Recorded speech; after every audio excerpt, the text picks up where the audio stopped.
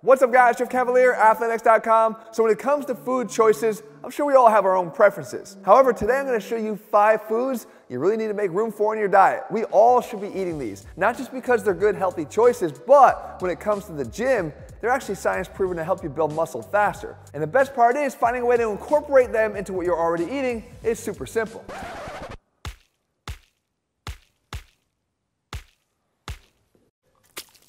Kind of simple. All right, so it doesn't get any easier than this first food to start reaping the benefits both in the gym and just in your overall health than the blueberry. Now look, we gotta get something straight right off the bat here. I'm not talking about blueberry flavored anything or blueberries in it. So anybody that likes those blueberry scones from Starbucks, that doesn't count. Well, what we're talking about though is just eating pure, fresh blueberries, and that's gonna be a theme throughout the entire video. Now when it comes to blueberries, I also sometimes hear, well, they can make you fat, there's a lot of sugar in them. Guys, do me a favor. Nobody ever got fat eating blueberries. There's 0.8 calories in each one of these things. That means for 100 of them, you get about 80 calories, which is only 15 grams of sugar, and it's also not very high in the glycemic index, so it doesn't cause those blood sugar spikes. Now, when it comes to the gym, there's actually a study performed on women aged 25 to 40 who ate 2 cups of blueberries for 6 weeks. And what they found was an increase in the number of human muscle progenitor cells, which are the cells that go on to produce new muscle tissue. And they also saw a lower percentage of dead human muscle progenitor cells, which indicated a resistance to oxidative stress. In other words, more resilience as they went through their own workouts. So what that means is faster muscle recovery in between workouts. And we know that if you're going to train natural, faster muscle recovery is your #1 weapon for building new muscle. Throw in the fact that these are also rich in vitamin C and potassium and are a powerful anti-inflammatory. And you can't go wrong with adding blueberries to your diet, especially because it's so damn easy to do. And so there isn't a single one of us out here who hasn't probably been told since the age of 2 that we should be eating more green vegetables, and for good reason.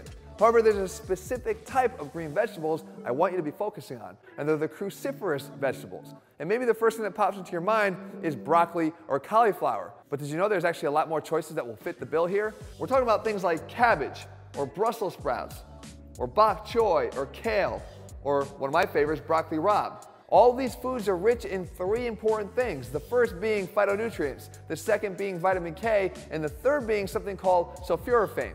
You see, these foods, when eaten or cooked or chopped, will actually break down a substance called glucoraphanin into sulforaphane. Sulforaphane is actually being proven to be a very, very powerful antioxidant and also anti-inflammatory. One of my favorites I always mention here on this channel, Rhonda Patrick, has talked a lot about these benefits. Now maybe you're thinking to yourself, but I don't really like any of those foods, even the other options you gave me, Jeff. Well, you can still meet your needs by just having a salad with some arugula and radish in it. So there's no excuses here. There's a lot of food options. And when it comes to building muscle, there's actually some exciting studies coming out that were done, albeit on pig cells. And no, we're not pigs, but we do have similar muscle cells. And they showed that by exposing these human pig muscle cells to sulforaphane, that they could actually deactivate something called myostatin. And that's a type of protein that's actually responsible for putting the brakes on new muscle growth. So if mom's urgings weren't enough of a reason to put more of these on your plate, hopefully now, with greater options here, you've got greater reason to make sure you do. Look, while green foods might get all the love, you also have to pay attention to the orange foods because there's plenty of love about them. And no, Jesse, we're not talking about these. They don't count. But what we are talking about is foods like cantaloupe, pumpkin, squash, my favorite, sweet potatoes, carrots, mangoes, and even oranges themselves. And they all have carotenoids, and these are what actually protect our health. They're what are known as free radical scavengers. They go out and they get rid of the oxidation that can cause cell breakdown and early aging, and they also help to protect things even like your own eyesight. The fact is, guys, you need to get more of them in your diet. But how? Well, first of all, unlike the blueberries, since there's a greater variety here of these foods, they're not all the same in terms of their calorie impact. So some a little bit more caloric, like the sweet potatoes or oranges, and some a little bit on the lighter side, like cantaloupe and pumpkin. You just gotta figure out where that fits in your diet, but you need to figure out some way to fit some version of them into it. And when it comes to the body-changing capabilities of these foods, they actually did a study on competitive cyclists where they looked at a particular flavonoid inside of oranges called 2S-hesperidin, and they did it over the course of 8 weeks. They had 40 amateur cyclists divided into 2 groups, one that took it, 500 milligrams, and the other one that did not.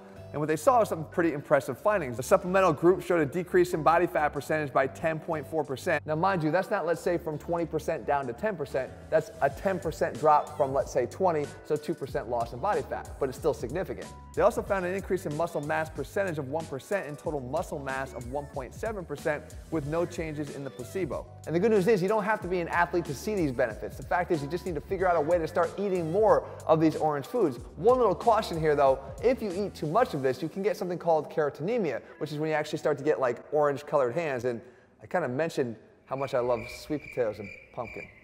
It's actually due to an increase in vitamin A, and if you see that, all you have to do is just simply decrease your consumption. But I'll tell you this, most people are not having a problem with too much of this, they're having too little. So if you've watched my channel for any length of time, or actually even watched my full day of eating video, which I'll link for you at the end of this one, you notice that there's one food, this next one here, that I actually eat every single morning, and it's ginger. And you might have been told a long time ago that if you had an upset stomach, it's good to sort of ease nausea, but it goes way beyond that. It's a powerful anti-inflammatory, and in my world, it's one of the best ways to actually minimize delayed onset muscle soreness after a hard workout.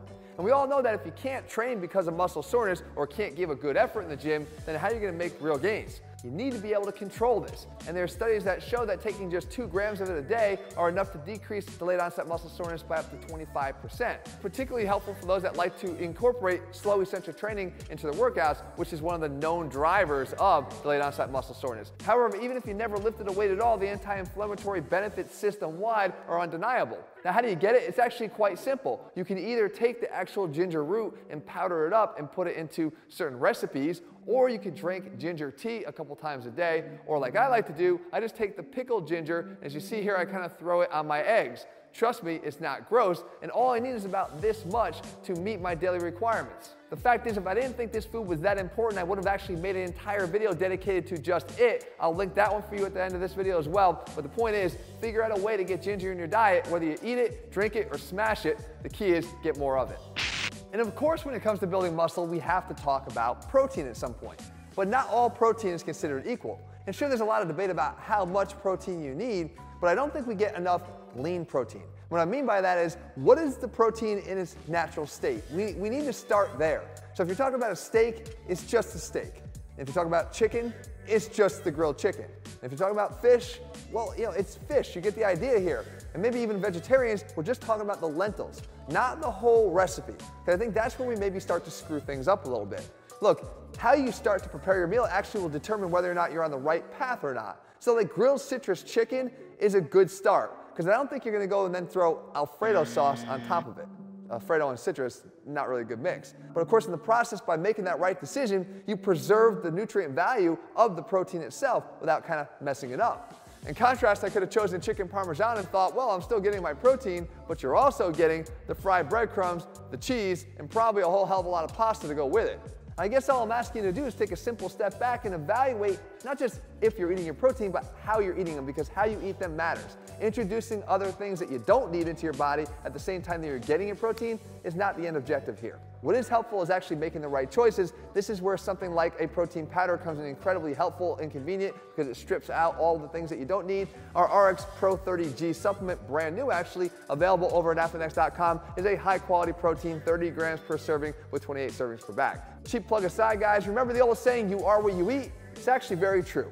If you want to be a better version of yourself, you got to eat better foods. And these are 5 powerful foods that are very easy to implement into your diet right now and are going to benefit you, I guarantee. If you're looking for a step-by-step meal plan, guys, we have them over at ATHLEAN-X.com. If you found the video helpful, leave your comments and thumbs up. Make sure you click subscribe and turn on notifications so you never miss a new video when we put one out. All right, guys, see you soon.